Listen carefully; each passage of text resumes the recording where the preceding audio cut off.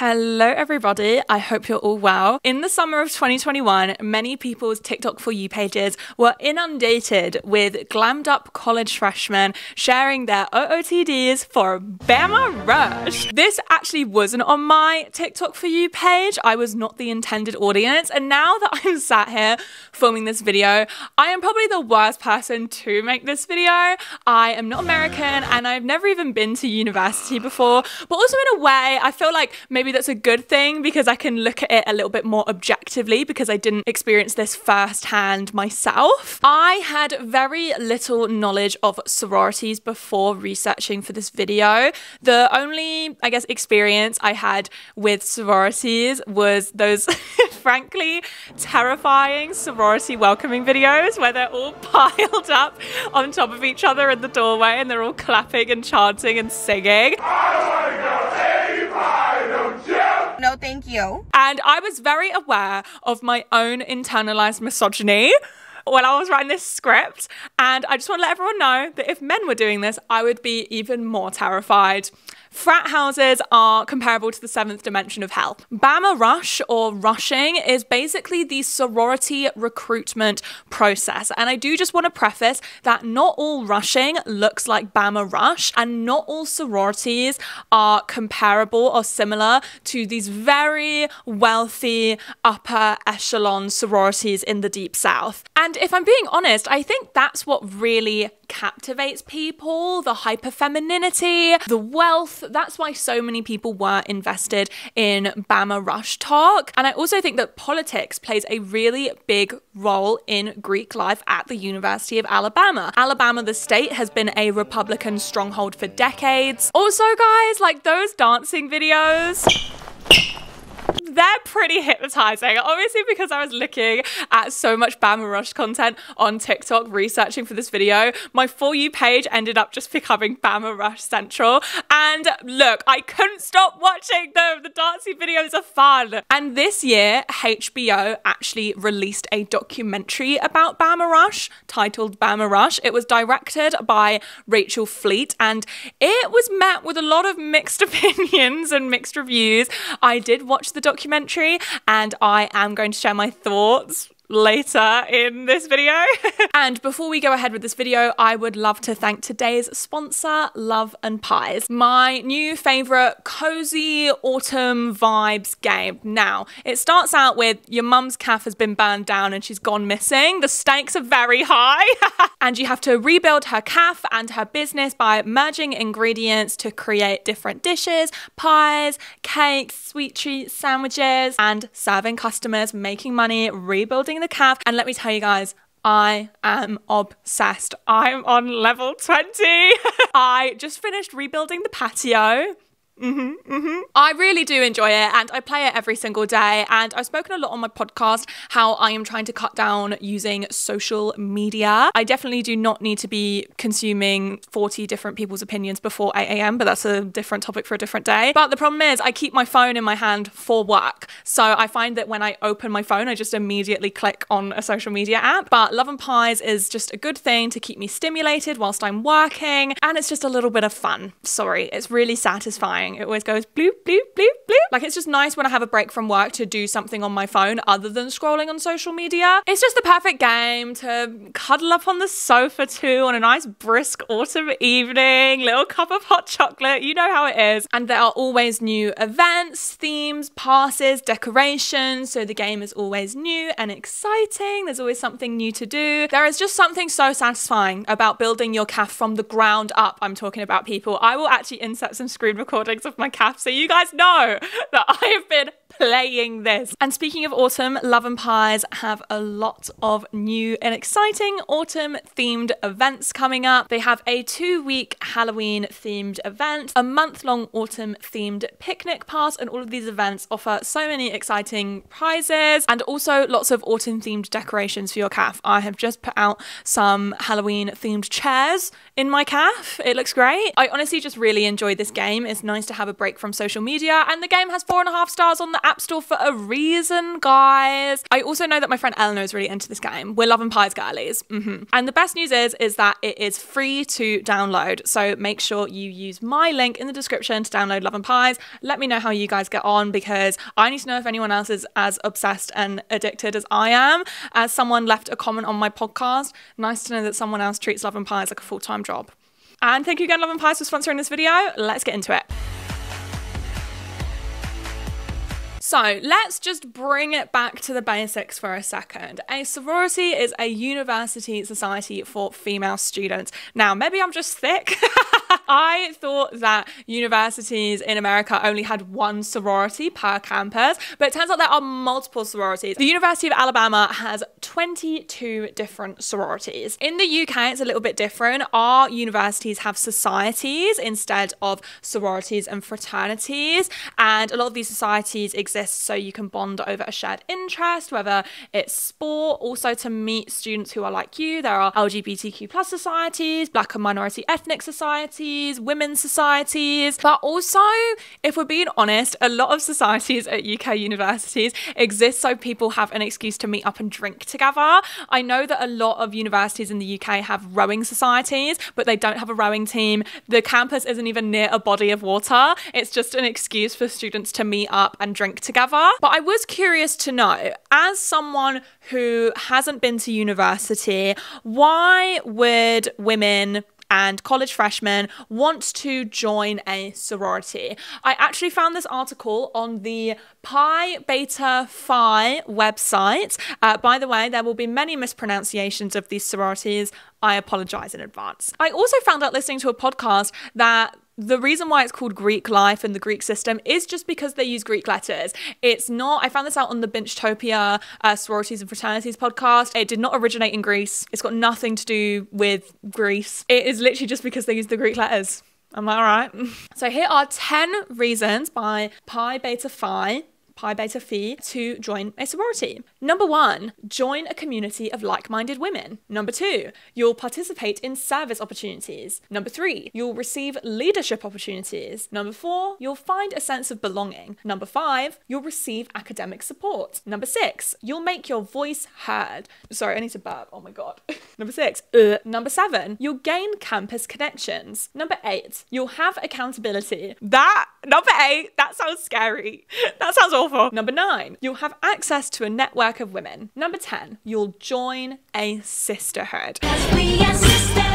Now, I'm sure that many women join sororities for these reasons, but I don't know, something about seeing these really young girls wake up at the absolute crack of dawn to do their hair and their makeup, wear their best Lululemon outfit, stacks of jewelry from Amazon or Cartier, spend all of the rush week in heels. I don't know. I don't think they're doing that just for leadership opportunities, especially when you find out the fees of these very wealthy upper echelon societies. Remember what I said earlier, that this video doesn't apply to all societies or sororities. I'm talking more about the rich ones. So, average members at an Alabama sorority typically pay between $4,170 to $4,978 per semester. And by the way, that's not even if you want to live in the sorority house. If you want to live in the sorority house, you typically pay between $7,465 to $9,445 per semester. And I'm pretty sure that's not including college tuition fees. That is the same price as private school. But these fees actually make a lot of sense when you see the sorority houses, because I watched a few sorority house tours on YouTube, and let me tell you, not only are they bougie, but they are massive. They are absolutely huge. Now, maybe my perception of what is big has been warped by living in London. I see a 2-bedroom flat with a balcony and I'm like, oh my God, so much space. But no, these sorority houses are absolutely huge, and they're always very clean, very immaculate. They're decorated not to my specific taste. I would compare the decorations to what I could imagine a Republican senator's wife decorates her house like. All of these houses are extremely clean. You also have chefs that cook all of your meals. You also have a full fridges of drinks and snacks at your disposal. But it does make sense why these sorority houses are so big, because I couldn't find exact numbers of how many girls typically live in a sorority house, but I'm pretty sure it's around 100 girls live in these sorority houses. Sorry, imagine having 99 flatmates. It does start to make sense why these sorority fees are so high, because you are essentially paying for someone to look after your child.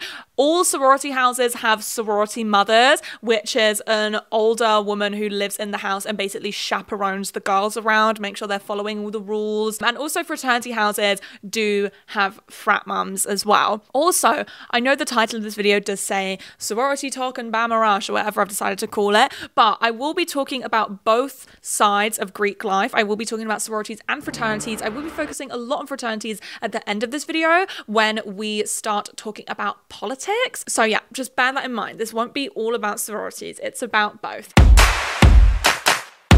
But let's get back onto the topic at hand. BamaRush. Sorry, I cannot stop doing it in that accent. And these very wealthy Alabama upper echelon sororities. Now, I wanted to put myself in the position of someone who, I'm a college freshman and I want to rush at the University of Alabama. I wanted to know exactly what I needed to do to get into a sorority other than having rich parents. I did find plenty of YouTube videos from sorority sisters at the University of Alabama, which did actually really help me. And I do just want to say that a majority of the videos that I've watched on YouTube, on TikTok, all of the girls do seem perfectly nice. I don't want it to seem like I'm like directly attacking these girls. I'm really not. I'm more just analyzing, breaking down and critiquing the system of Greek life at American colleges. So let's actually talk about the rushing process. So it sounds like I'm saying Russian. Rushing. So before you even rush, you have to apply. You can't just show up. You have to pay a fee, but apparently the fee goes towards your rushing t-shirt, which I think you wear on your second day. Sorry, I know so much about this. So when you apply, you have to send in your degree, your GPA, a picture of yourself, your hobbies, your interests, also a video of yourself explaining why you want to be part of a sorority. And all of the videos that I watched suggested getting a letter of recommendation from a past sorority alumni or like a past sorority sister. So day one is admin day. Every girl told me that this is a very casual day. You don't need to dress up, just dress in like a cute tracksuit or like a cute little workout set or something. And it's the most boring day. You basically sit in a hall with a bunch of other girls and you watch 17 different videos from 17 different sororities explaining what they're about, who they are, also their philanthropy. Their philanthropy, I cannot say that word, plays a really big role in like their sorority identity. And from these videos, you have to choose your top 12 sororities. So you rank them all, and then you have to rank your 5 backup sororities. And the sorority rushing process is a mutual selection process. So basically you have to choose them and they have to choose you to proceed in the rushing process with that sorority house. So on day 2, you find out which sorority houses chose you. And this is the day where you wear your rushing t-shirt. And a lot of the girls I was watching said pair it with a cute pair of shorts or a mini skirt. And the reason why I'm bringing up clothing so much is, remember guys, the most popular BamaRush content is the OOTDs. Clothing plays a really big role in the rushing process. That's why every video I watch, a girl was recommending what I wear. The overarching theme was to just always look good, always look put together, always look cute and presentable. Every BamaRush TikTok video I watched, a majority of the girls were in a full face of makeup and had fully styled hair and were wearing a very coordinated outfit, stacks of jewelry. They looked very put together. On some of the days they're wearing heels. Oh my god, I could never. 9 hours standing up wearing heels. No. See, this is my shoe of choice for today. Also on day 2, you meet the sororities that you have chosen and they've chosen you. And this is when the piling up in the doorway occurs and they do like the singing and the chanting. And you basically just casually get to know some of the sorority sisters. The girls in the video told me that you would meet on average between 2 to 3 sorority sisters per sorority house. And then there is the philanthropy round, which typically lasts 3 days, where you pair up with a girl from each sorority and you both discuss philanthropy. You discuss the sorority's philanthropy, you discuss your own philanthropy, and then the next round is the sisterhood round. For this round, you have to drop 5 sorority houses, so you are left with 7, and also remember that the houses can drop you. And during this round, from what the girls described, it sounded like the DMC round, like the deep and meaningful. Like, you have a deep chat with all of the sorority sisters about what sisterhood means to you. You know, like the nightmare conversations that you get trapped in the smoking area of a nightclub, kind of like those. I found out some very interesting tips and advice on things that you should not talk about during your sorority rushing process. In the BamaRush documentary, they described it as the 5 B's: boys, booze, bucks, Bible, Biden. That basically means no talking about frat boys, no talking about partying or drinking. Do not bring up religion unless you're bringing up like, oh, I like to go to church on Sundays. Also, don't bring up politics, and also don't bring up money. But it's not exactly quite like don't bring up money. It's just you have to talk about it in a subtle way. You have to sort of implement it into the conversation, which isn't just like, oh yeah, my parents are actually on like $400K a year, or oh, my parents bought me this $7,000 bracelet. No, that's tacky. But what you do want to say is you want to say things like, oh yeah, I like to spend my summers in the Hamptons. My family actually have a house out there. Or, you know, even just showing up with a full head of bleached, perfectly toned, bright blonde extensions. It's telling them something. It's telling them that you are rich without you actually having to say it. Something that did really, really interest me though about this was the fact that you aren't allowed to talk about drinking or boys, because I feel like a big part of the college experience is going to parties and drinking and meeting frat boys. And it's just crazy. It's such a big part of the college experience and why so many girls are there. Obviously they're for an education as well, but they're also there to have fun. But even if you mention it, you will be dropped from all the sorority houses because word spreads. Alabama is a very conservative state, so a lot of the girls who join sororities are there for the connections to the fraternities, but you just aren't allowed to talk about it and what these connections to fraternities mean for their future. And I think there's just such a big emphasis on sisterhood within sororities, especially post-gender revolution, which we're going to talk more about later in this video. You can't even breathe a word about men, despite the fact that a lot of these sororities in the Deep South and really right-wing states in America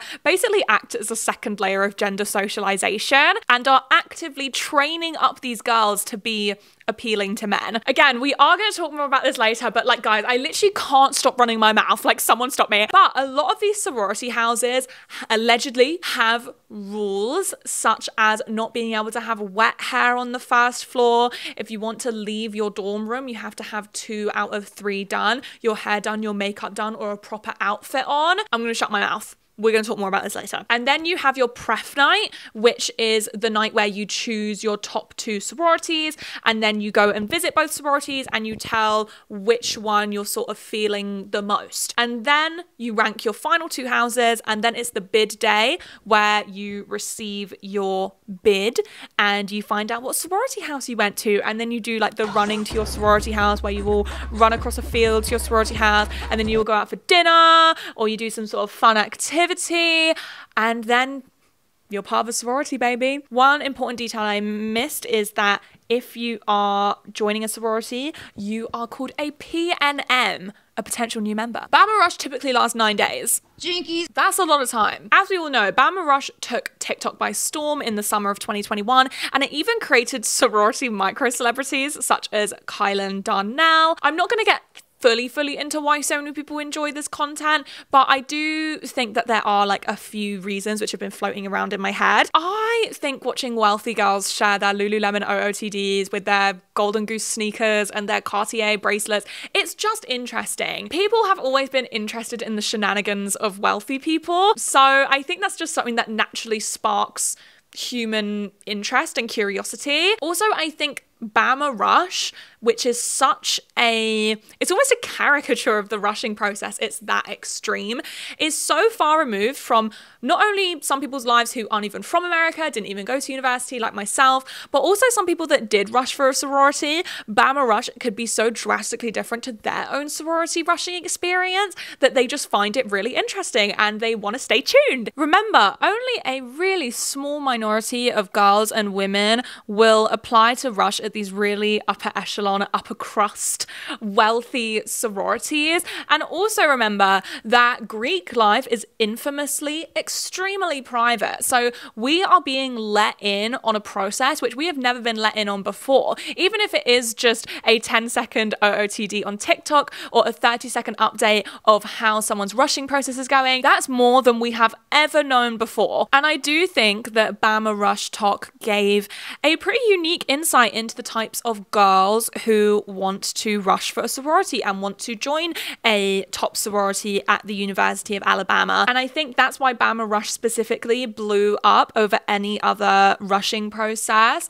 in America, because not only does it seem to just be on the extreme end of Greek life, hyperfemininity, wealth, people even hire rush coaches, guys. I found out about rush coaches. They are basically older women who used to be in sororities themselves who will coach and train your child to join a sorority and make sure they do a really good job in the rushing process. It costs $3,000 a pop to hire a rush coach, and they are extremely popular and lucrative. The University of Alabama has the highest sorority enrollment rate in the country. The University of Alabama has around 12,000 students, in which 39% are a part of Greek life. So much money is being funneled into the Greek system at the University of Alabama. And a majority of the BamaRush girls that I've seen on TikTok are just so perfectly glammed up. Their hair's always done, their makeup's always done, they always have an extremely put together outfit. They are almost the picture perfect vision of a Southern belle. And another thing that BamaRush Talk gave some really interesting insight to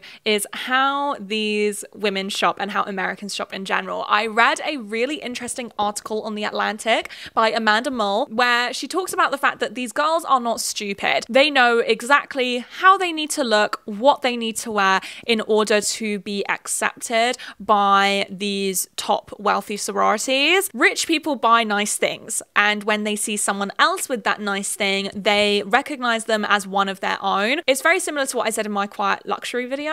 To put it very simply, rich recognizes rich. And to quote Amanda Mull directly from the article, as in the case with any type of high status group, the best way to gain entry is usually to demonstrate that you already belong. In this case, that you understand the norms and expectations that knit the group together. That's why rush outfits have long been the point of emphasis among P&Ms and why they have primacy on Rush Talk. When you're getting relatively brief periods of FaceTime to make your case for joining a socially and economically elite group, your clothing and appearance really matter. A head full of obviously unnatural but perfectly toned bright blonde hair, for example, costs hundreds of dollars a month to maintain. Its presence suggests both a fluency with the group's aesthetic standards and access to the economic resources necessary to adhere to them at all times. So too do $600 Golden Goose sneakers and a wrist full of $400 David Yurman bracelets, stacked with one $7,350 Cartier Love bracelet if your parents really want the world to know that they've raised a queen bee. And another phenomenon which Amanda Mull spoke about, which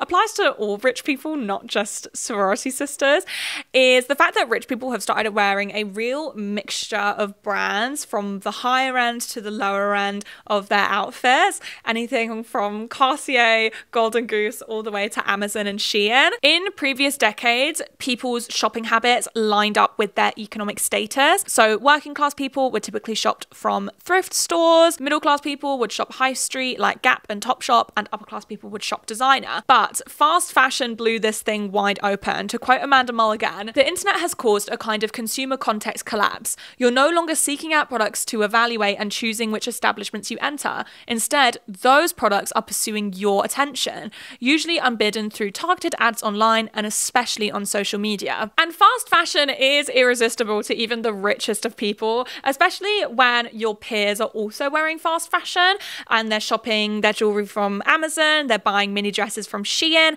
It's almost an unspoken permission. And honestly, if you are a rich person who refuses to shop from these brands, not for ethics reasons, because you're a label snob, it honestly just comes across at you've got your head shoved up your ass.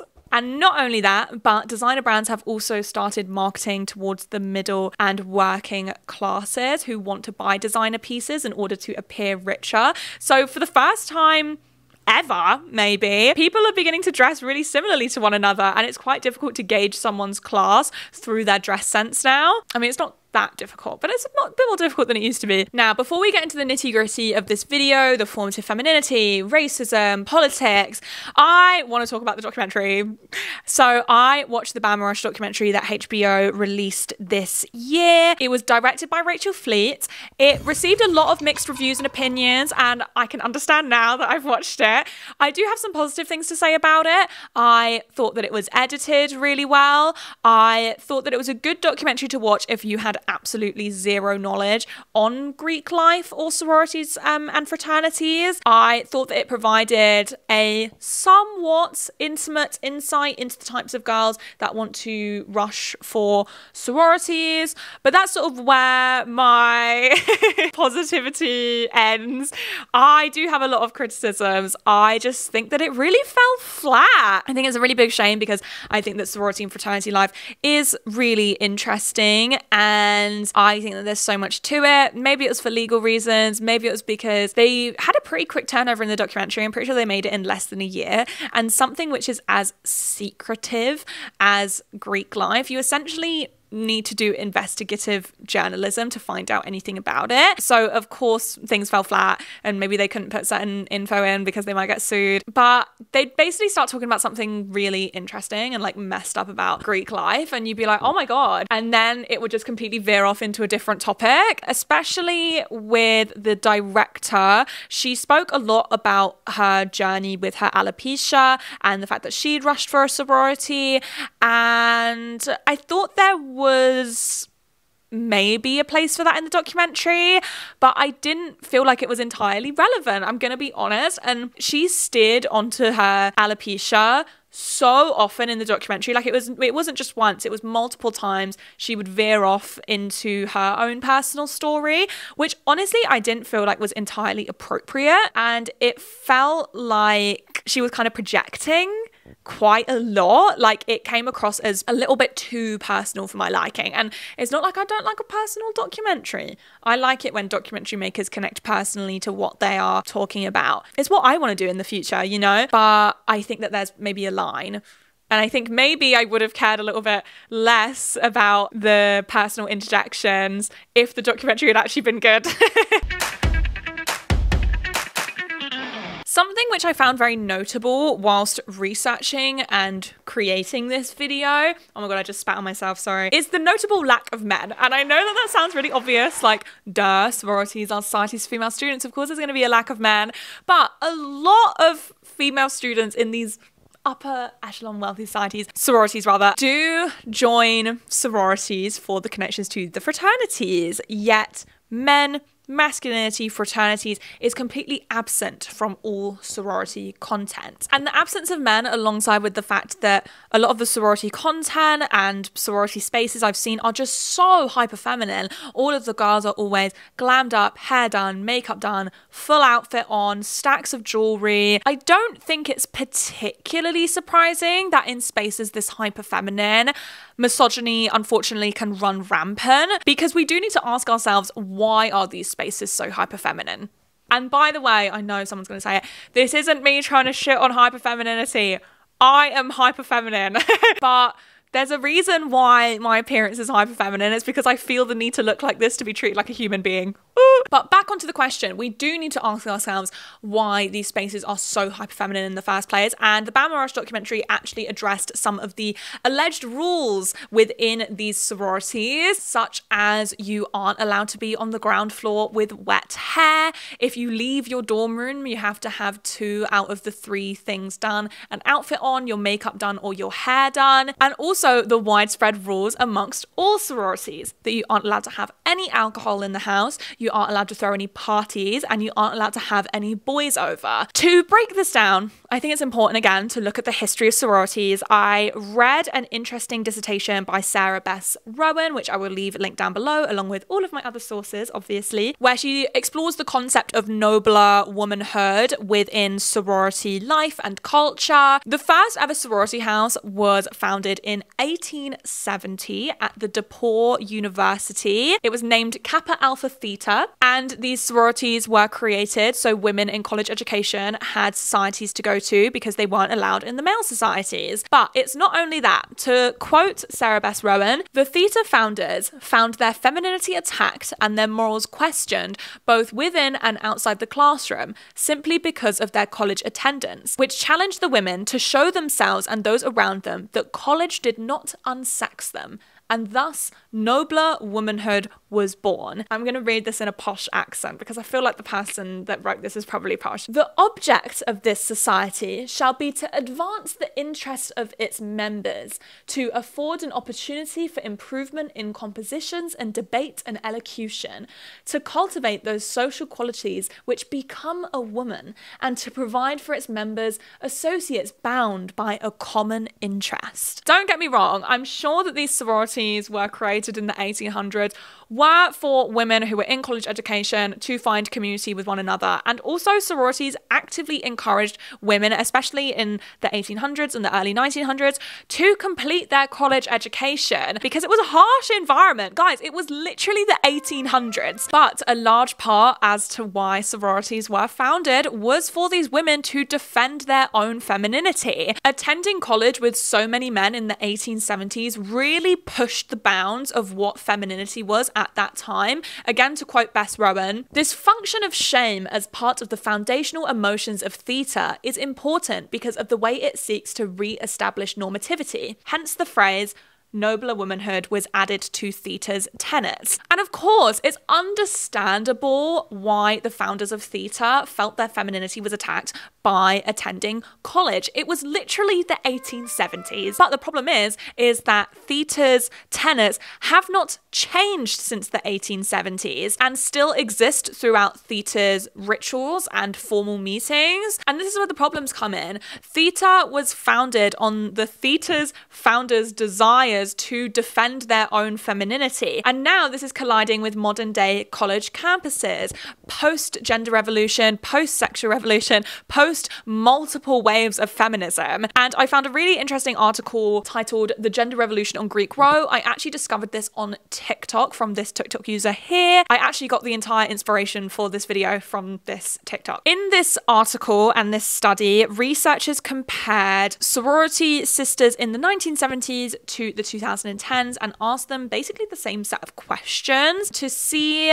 how attitudes have changed, how social norms have changed, and it's very interesting. Both women then and now spoke about the membership requirements of sororities being dependent on beauty, wealth, and implicit whiteness, and also the fraternity men controlling huge aspects of their sexual and social lives. Not only do they throw the parties, they also provide the alcohol, and they can only sleep with fraternity men in frat houses because men aren't allowed in sorority houses. The difference is that in the 1970s, the women sort of just accepted that it was just the way it was. Meanwhile, in the 2010s, women are a lot more vocal and will speak up more about it and will say that it's just not fair, that it's actually really sexist that these rules still exist. The difference is that in the 1970s, these power imbalances were just accepted as the norm. And in the 1970s, admissions into top sororities were dependent on on beauty, wealth, and implicit whiteness, which is the same in the 2010s, but now being career driven and having hobbies is really, really important. But having career ambitions in the 1970s was actually seen as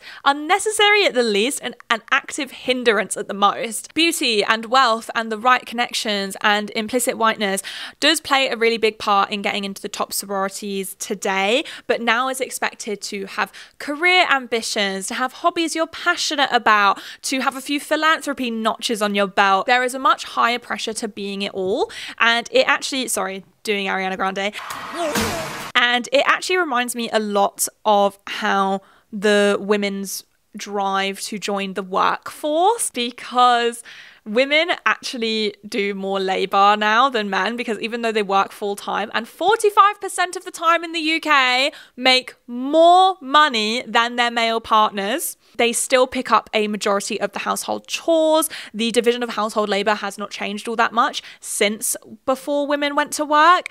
So women actually do, it's called the double shift, where they do a lot more household labor, child labor. So even though obviously women being able to work is good, that's not me saying that women shouldn't be going to work, but it's almost driven like women's rights in a little bit of a circle. Do you know what I mean? Like, I don't know. I feel like I've been mugged off a little bit.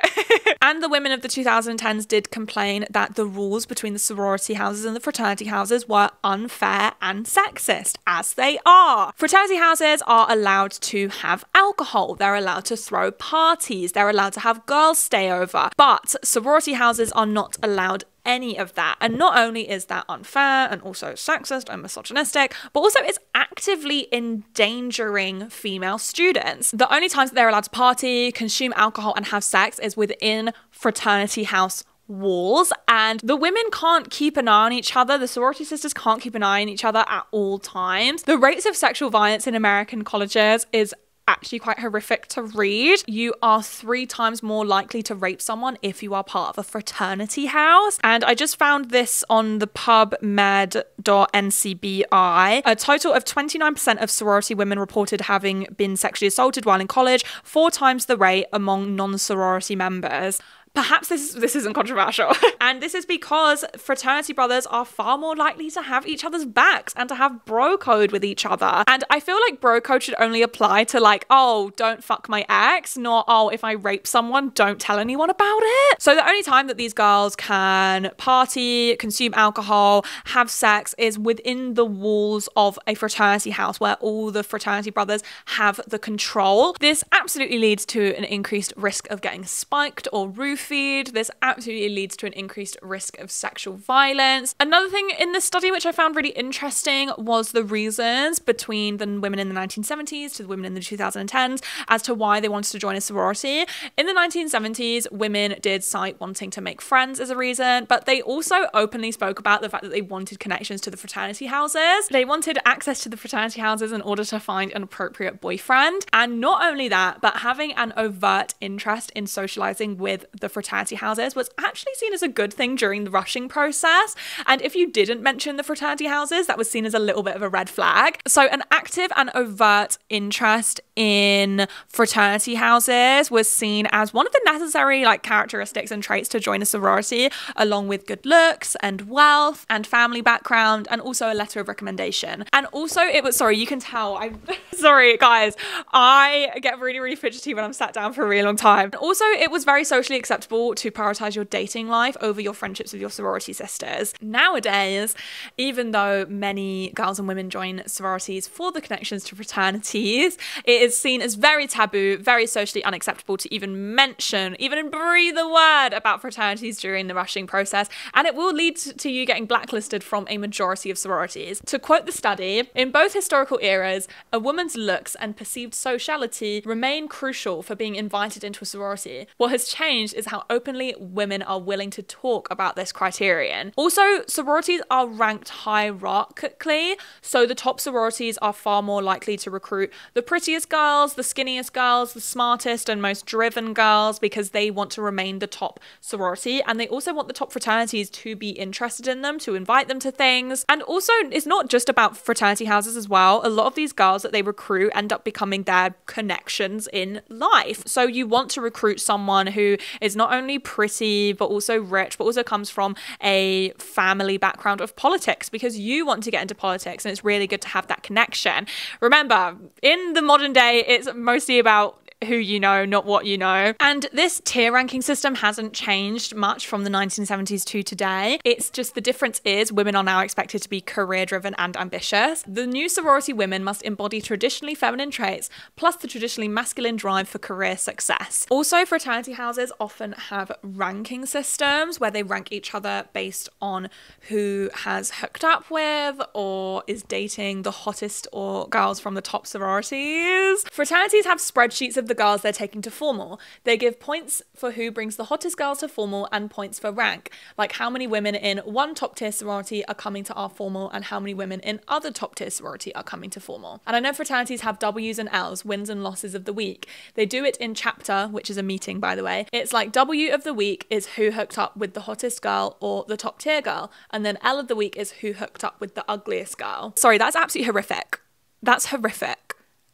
And something which I was actually very curious about is attitudes to promiscuity in the 1970s versus the 2010s, especially because sorority houses still have the rules of no boys allowed. Women are still concerned with their reputation. It's just what is considered promiscuous has changed in the last 40 years. The 1970s study took place amidst the sexual revolution. So sorority sisters were having sex with their boyfriends. They just had to be very subtle about it. During this study, one girl had actually been expelled, dropped, kicked out of her sorority because she'd had a sleepover at her boyfriend's apartment. Nowadays, what is considered as promiscuous has obviously changed. A lot of the time, sorority sisters' sexual lives are actually uplifted and celebrated, but you just can't be too sloppy with it. So that's such a horrible word. So basically, if you are having lots of sex with your boyfriend, good. If you are having a few situationships in a row, good. If you are having a cheeky one-night stand here and there, good. But if you're having way too many one-night stands or drunken hookups in a row, that is seen as sloppy, slutty, and a bad representation of the sorority. And you could get dropped from your sorority for that. And in the 2010s, sorority sisters are very vocal about how, I mean, at least in this study, were very vocal about how unfair it is that women are not allowed to have alcohol or parties or boys over. And they are very vocal about the risk of sexual violence if these rules aren't changed. And to quote the study again, recently, some members of Greek organizations, including those at Vanderbilt, Duke, Emory, American University, Northwestern, and the University of North Carolina, have begun to revolt. According to Marcus, the trigger for the revolt was a recognition of racial inequality in the historically white Greek system, but the rhetoric of revolt includes misogyny as well. The current movements to reform or destroy the Greek system is a powerful lever. Campus administrations and leaders can use it to change formal rules and regulations, decrease racial bias in recruitment and other areas,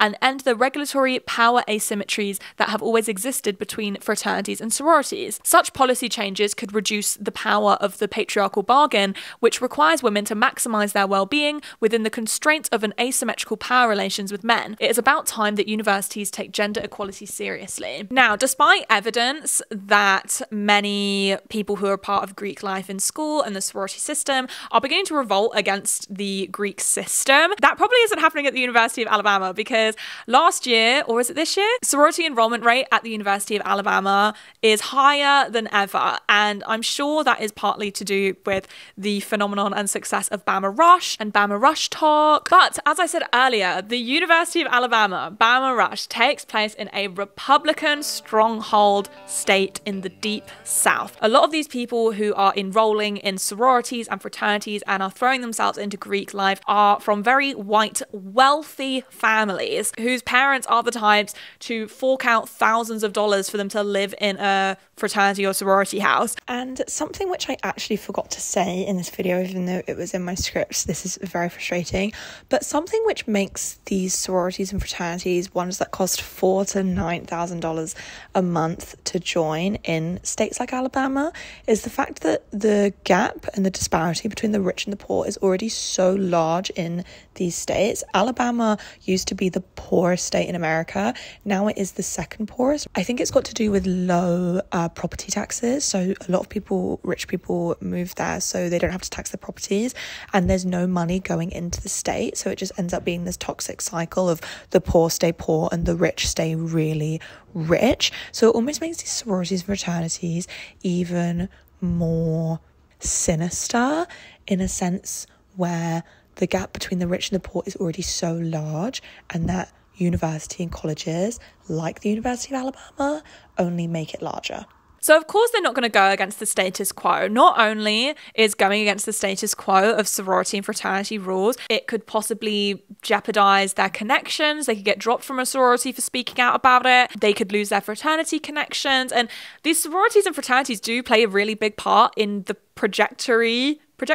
Is that the right word? Trajectory. The trajectory of their future. But also they're not going to go against the status quo because they've probably been raised in really traditional families with traditional values, and it's all they really know. Maybe sorority sisters at the University of Alabama or those sort of very right-wing Republican deep South states are less inclined to discuss the sexism and misogyny rampant within the Greek system because they want to reap the benefits from being in the Greek system. They still want to reap the benefits of the social capital of being in proximity with fraternity brothers because, again, a lot of these women will meet their husbands at college, and they want to meet someone from a fraternity who is from a wealthy family, who has good connections, who could set them up for the future.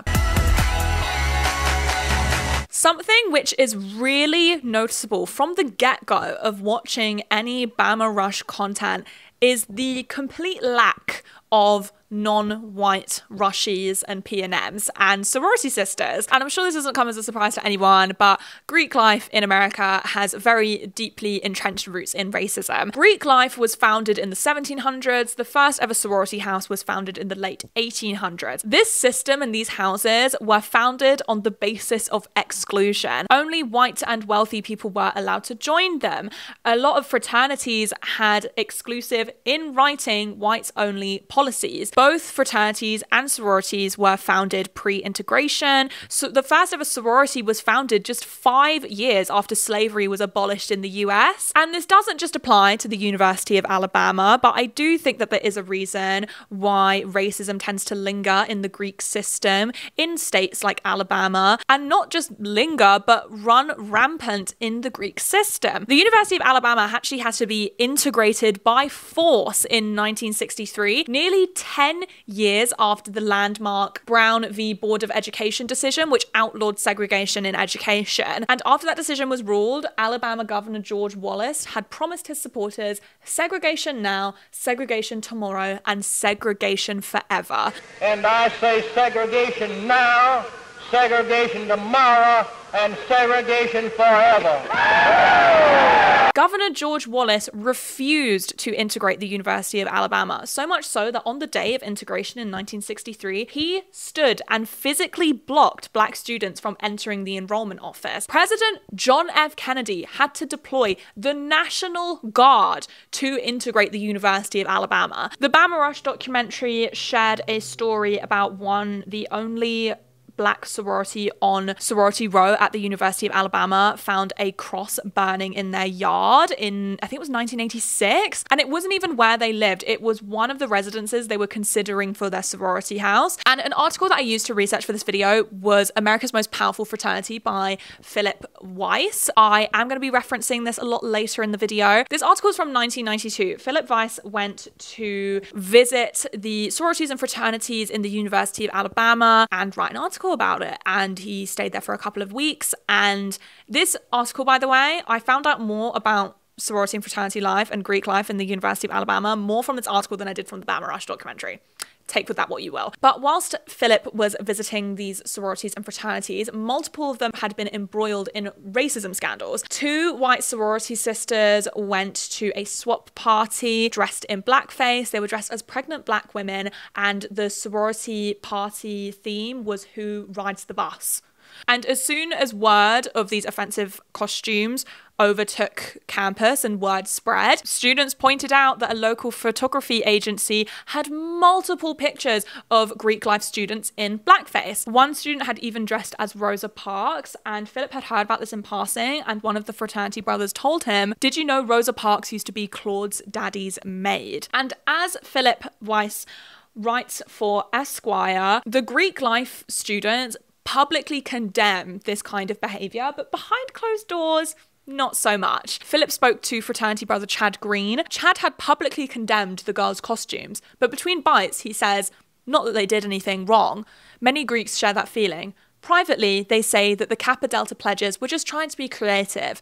Maybe they weren't the prettiest girls, so they found a different way of getting attention. One Sigma Chi said, "It's not that they woke up that morning and thought, how am I going to insult the N-words today?" Despite in the 90s, many Greek life students not thinking that blackface was that wrong, it didn't mean that they weren't embarrassed, especially because these racism scandals led to a march down Sorority Row in protest. A lot of these fraternity brothers believed that these kinds of matters should be handled privately.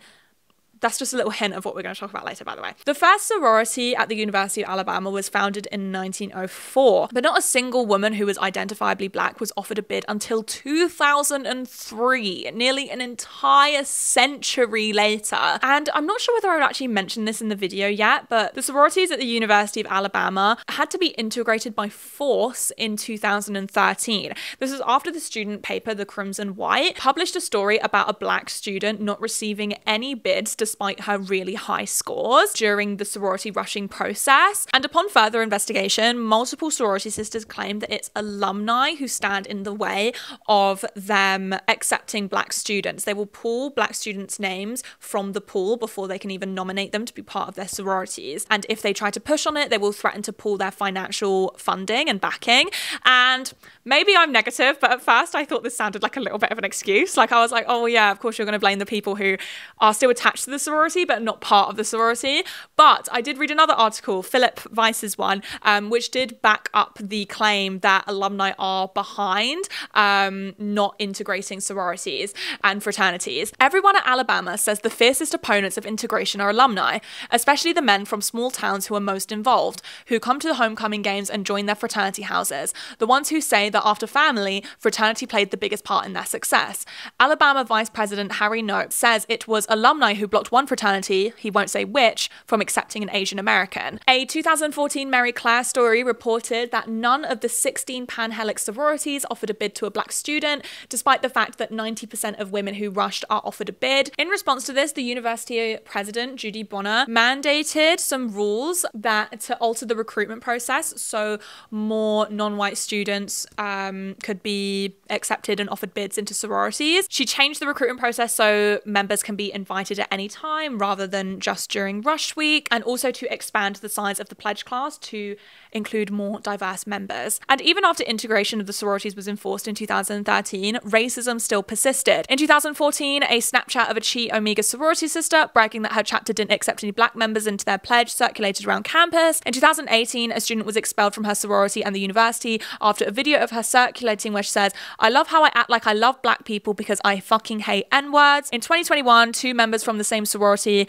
one being the president, were expelled from the sorority after sending racist text messages into a group chat. And issues and instances of racism are not just exclusive to sororities, it's rampant in all Greek life. Fraternities were literally founded on the basis of white supremacy. In 2015, two Sigma Alpha Epsilon members were expelled from the fraternity and the University of Oklahoma for singing a racist chant. And in 2019, Syracuse University had to suspend all fraternity activity after a black student was subjected to a racial epithet. And this racism and bigotry led to the foundation and creation of black sororities. I read an article on Good Morning America titled "The Divine Nine, The History of Black Greek Letter Organizations." The Divine Nine, according to the National Panhellenic and Council website, evolved during a period when African Americans were being denied essential rights and privileges afforded to others. Racial isolation at predominantly white colleges and social barriers such as class also created a need for African Americans to align themselves with other individuals individuals sharing common goals and ideals. And some famous alumni from Black sororities is Kamala Harris, John Lewis, Angela Bassett, Cheryl Lee Ralph, Michael Jordan, and Colin Kaepernick. They were all part of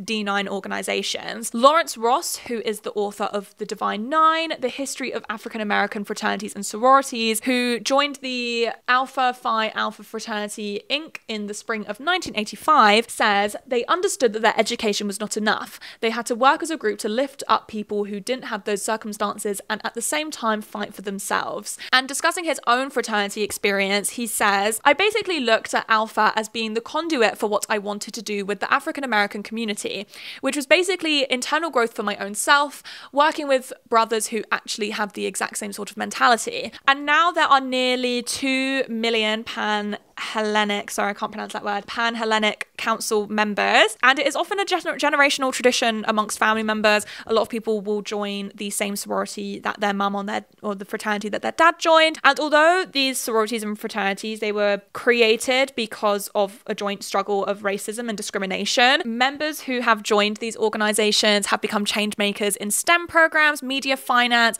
other professions, and have left a lasting legacy in today's society. Lawrence Ross adds, fraternalism is designed to be a lifelong commitment, and a lifelong commitment is not simply the networking between members, but using that commitment within the organization to push and accelerate the African American community forward in this country, which is almost always under attack. And to quote Tyler McMillan, he is the director of youth and college at the National Action Network, and he joined Phi Beta Sigma in the spring of 2018. Our organizations have always been at the front line of social change, and that does not change today. I think that speaks to our rich legacy, and we do that justice by continuing to carry that mantle. And unfortunately, these real horrific instances of racism within the white Greek system, it's not exclusive to the white Greek system. It seeps and bleeds into other aspects of American life, specifically politics. I would like to disclaim before you go into this segment of the video, this is all alleged. This is all alleged. Alleged, allegedly, alleged. Yes. In the BamaRush documentary, the mystifying machine is mentioned by one of the sorority sisters that Rachel is interviewing. It was brought up very briefly, obviously, as per the BamaRush documentary mantra, but it's mentioned as a secret society with the top members from each top sorority and fraternity. They all meet up in one of the basements of the fraternity houses and they rig all of the elections, basically. And the BamaRush documentary also shares a story of one not independent candidate for, I think it was SGA presidency. And the BamaRush documentary shared the story of one independent SGA candidate who had her house broken into and was assaulted by someone who she believed was part of the machine. But there is so much more to this than the BamaRush documentary shared. Are we shocked? The article that I used to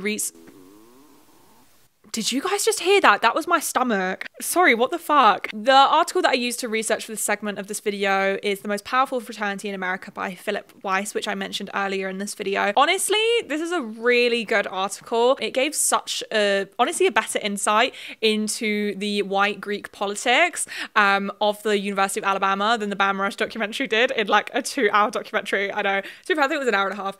In BamaRush's defense, Philip visited Delta 2 Delta, which is an alleged machine-backed fraternity, and he spoke to one of the fraternity brothers, Chad Green, who was also allegedly part of the machine. And he also spoke to other fraternity brothers and sisters. He also spoke to other independent student politics candidates, politicians on campus as well. Weiss describes the machine as, the organization Chad won't talk about is a secret society that for 80 years has controlled student politics at the University of Alabama, the machine. Its real name is Theta Nu Epsilon, whose Greek letters spell out one, and it acts as the political arm of 27 leading fraternities and sororities at the school. Machine representatives meet secretly once a week. There are 30 or so members. Chad is said to be one, but most Greeks on campus don't know who their rep is. On election day in February, the machine buses its voters to the polls and penalizes people who don't vote. Almost all the time, it wins. That's why it's called the machine, by the way, guys, because it literally works like a machine. On election night, it spends a chunk of its $27,000 secret budget on a blowout party at the JC Fairgrounds for the fraternities and sororities.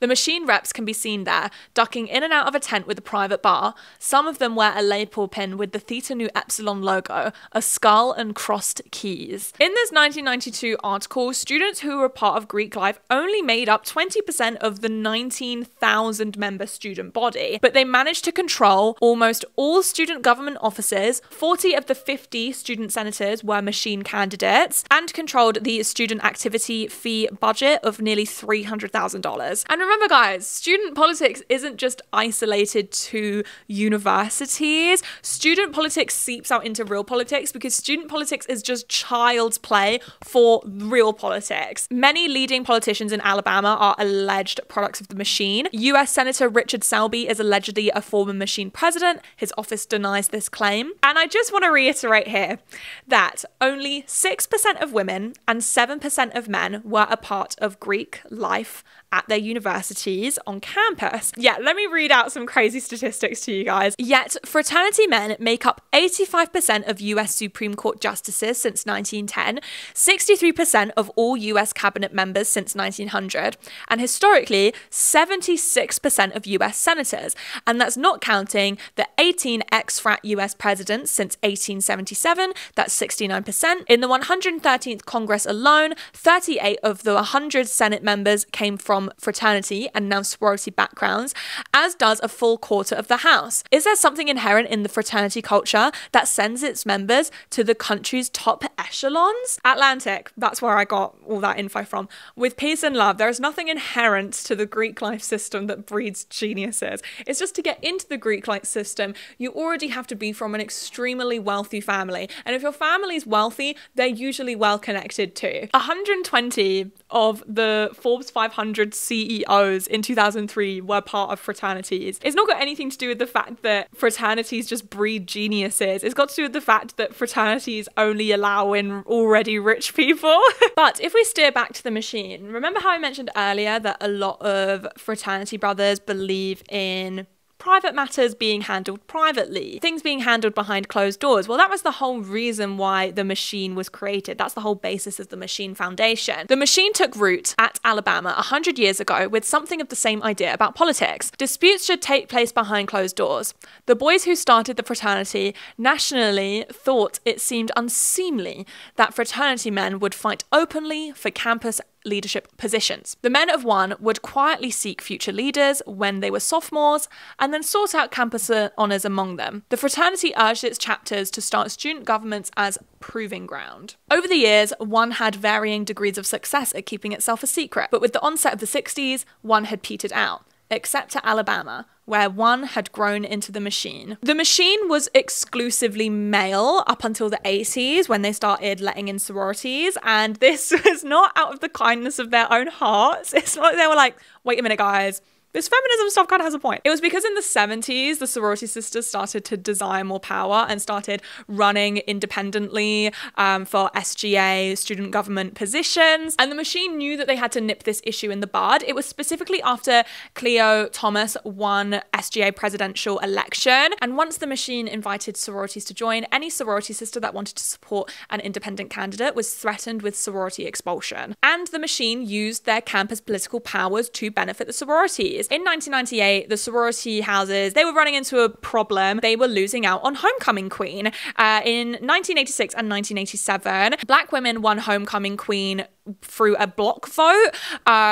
And they weren't happy about it, so they brought it to the machine, and the machine introduced student legislation to break up block voting. This bill didn't even make it into student legislation, yet it still successfully changed the rules around block voting, and it put the Homecoming Queen back into the sorority sisters' hands. So I thought it might be, I don't know, helpful, interesting to make a little timeline of alleged, this is alleged machine behavior. And I do just want to say that the University of Alabama still denies the existence of the machine, which is pretty crazy. So in 1976, Cleo Thomas was elected as SGA president, and she is still the only black candidate to ever be elected for SGA president. After her election, as many as 15 men cloaked in white sheets burned crosses, threw bottles, and chanted various revolutionary tunes. And an 8-foot cross was burned in her front lawn in front of the Kappa Kappa Gamma sorority house. In 1983, newly elected SGA president John Bolus, an independent candidate, discovered that his home phone had been tapped. What? 2 students later confessed to the FBI and the VA administrations that they were the ones behind tapping the phone, and they were believed to be part of the machine. In 1986, the machine broke into independent SGA candidate John Merrill's office. One member of Merrill's campaign was allegedly beaten outside a VA dorm and was hospitalized with rib injuries. Another member was ran off the road whilst driving to campus, and Merrill's wife received rape threats. In 1989, BamaBino Pizza was forced to close after the owner's son, Joey Viselli, who was an independent candidate, ran for SGA president. BamaBino's Pizza previously used to get really big orders from the sororities and fraternity houses for parties, and both sorority and fraternity houses boycotted the pizza joint, which led to it shutting down. And Joey Viselli ended up losing his campaign, and nearly everyone on campus says that there was corruption because he was such a hugely popular candidate. And Joey Viselli told the Crimson White student newspaper that he received multiple violent threats during his campaign.